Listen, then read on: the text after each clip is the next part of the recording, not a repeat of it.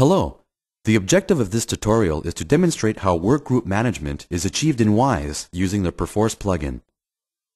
This tutorial assumes that you have a basic understanding of a software configuration management system such as VSS, Subversion, CVS, AlienBrain, or Perforce, which is what we will use in this tutorial. To perform all the steps in this tutorial, you need to have a configured Perforce workspace on your computer. Let's start by creating a new Wwise project and specify the location where the project will be stored in the Perforce workspace. Press OK. We will now configure Wwise to use the Perforce Workgroup plugin. In the Project menu, select Project Settings. In the General tab, select Perforce from the Workgroup plugin drop-down list and click the Config button. Make sure all the fields are properly set. The client field should be the name of your computer. The port field should contain the same information as the one contained in the Perforce Windows client application. This is usually the name of the Perforce server within your organization and a port number. The host field usually contains the same name as the client field. The user field should contain the username you use to log on to the Perforce server. Press OK to close the Perforce configuration dialog, and then press OK to accept any changes you have made. In order to properly understand how Wwise handles workgroup management, you first need to understand how Wwise saves projects on disk. There are three types of files that you need to be aware of when working with a project under workgroup management. The project file. It uses the wproj file extension. This file is used to save all parameters global to the project. The work unit files. These are used to separate the project in distinct parts so that they can be edited simultaneously by different people without conflict. We will look at these in greater detail later in this tutorial. And finally, the original audio files.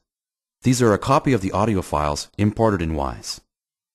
Let's now take a look to see how these files are found in Wwise. In the Project menu, select the File Manager option. Under the Work Units tab, you will see the wproj file and the default work unit files. Default work unit files are automatically created by Wwise, so you can begin to work right away. Default work units should never be deleted. We will now add these files to the Perforce depot by checking them in. First, we need to select all the files in this tab for the initial check-in. Perforce will use the word Add for this action. Right-click and select the Mark for Add option in the contextual menu. In the Process Log dialog, you will see all the actions that the plugin has performed in Perforce. Now click OK. Note that the status of the files has been changed to Add. This tells us the files have indeed been marked for addition in the Perforce depot. Now, right-click the same selected list of files again. Select the Submit Changes option from the contextual menu. Enter a meaningful description regarding the check-in and then close the Workgroup Manager. You will notice that the icons representing the work units have changed in the Project Explorer. They are now displayed with a small green icon. These icons notify you that these files are now controlled by configuration management and haven't changed since the last check-in. Now, we will create a project structure where many sound designers can work together at the same time. In order to avoid any possible conflicts, it is recommended that you create different work units, thus preventing designers from working on the same work units at the same time. Under the Actor Mixer hierarchy, create a new work unit and name it Level 1. The Pending Source Control Operations dialog will appear. This dialog informs you that a new file was created and gives you the opportunity to mark it for addition immediately. You can view this as a shortcut to something you could do later in the Workgroup Manager. It is generally a good idea to use this operation to mark the files for addition right away, so that you won't forget to add them later. An exception to this would be if you are creating a test work unit that you don't want to add to Perforce later on. Select Set New Items to Mark as Add. The Process Log dialog now opens, informing you of the executed Perforce plugin operations. Close the dialog. In the Project Explorer, you can now see the new work unit we just created. A blue plus icon has been added. This indicates that this work unit has been marked for addition but has not yet been submitted to the Perforce depot. Now, let's create a second work unit named Level 2 using the same steps. These two work units will be worked on simultaneously by two sound designers, eliminating any possible conflicts. Note that work units contained in the actor mixer hierarchy are used to create sound object structures. Other types of work units can be created where team members can contribute to the project simultaneously. These work units include events, sound banks, switches, states, game parameters, effects, and soundcaster sessions. Let's now take a look to see how a Wwise workgroup can also manage the audio file sources contained in your Wwise project. Drag an audio file from the Windows Explorer directly onto the Level 1 work unit and select Import in the Audio File Importer. On the Pending Source Control Operations dialog, select Set New Items to mark as Add. Again, the Process Log dialog now opens, informing you of the executed Perforce plugin operations. Close the dialog. Let's now focus our attention on the File Manager dialog. You can see that the two work units, Level 1 and Level 2, have been added to the list of files, and that their current status is set to Add. In the Sources tab, you now see that your audio file has been added. Right-click on the added file and select the Submit Changes option. Enter a meaningful description for this check-in. Descriptions are important. In the event that file conflicts occur later in your project, the description could help you pinpoint what changes were done in specific check-ins. The two work units Level 1 and Level 2 are still marked as Add, but we didn't submit them in the Perforce depot in the Workgroup Manager. This was done on purpose to show you another way to perform Perforce operations. Right-click on the Level 1 work unit. At the bottom of the contextual menu, you will see a Workgroup menu item. Select the Submit Changes menu option and again, enter a meaningful description and accept the changes. This menu allows you to make check-ins directly in the Project Explorer.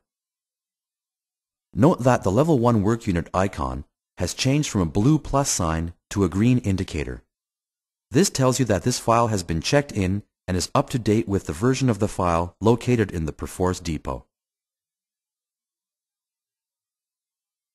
Let's now make a change to a sound object's properties to see what happens when we want to commit these changes to the project. Double-click on the sound to display its properties in Wwise. Set the volume of the sound to -10 dB. Note that a little asterisk appears to the right of the Level 1 work unit name. This notifies you that the contents of this work unit has changed. We will now save these changes. The Pending Source Control Operations dialog appears, telling you that changes were made and you need to perform related source control operation. To be able to save the project, you need to check out the files, or in the Perforce vocabulary, open them for editing. Select the Check Out Items When Replaced option and then click Yes. Note that the icon of the work unit has changed to a red icon. This notifies you that the work unit is checked out from the Perforce depot. This means that you can edit and save it without getting further notifications from the Perforce plugin. Let's try this now. Set the pitch of the sound object to 500. Once again, you can see an asterisk added to the right of the work unit's name. Save the project again. This time, you receive no pending source control notification warnings. You checked out this work unit and can now work on it at will. Once you've finished your work session, you can save the project and submit all the changes to Perforce, so that everyone else working on the project can also have your recent changes. Let's submit the changes we just made using the File Manager. Open the File Manager.